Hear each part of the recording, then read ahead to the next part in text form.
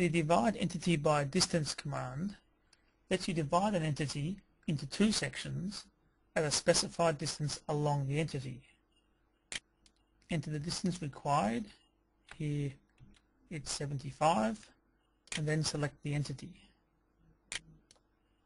Be sure you select the entity closer to the end you want the distance measured from. It also works with arcs. Right click to finish the command, and if we select the line we can see it's now broken into two sections, and this end is 75 millimeters long.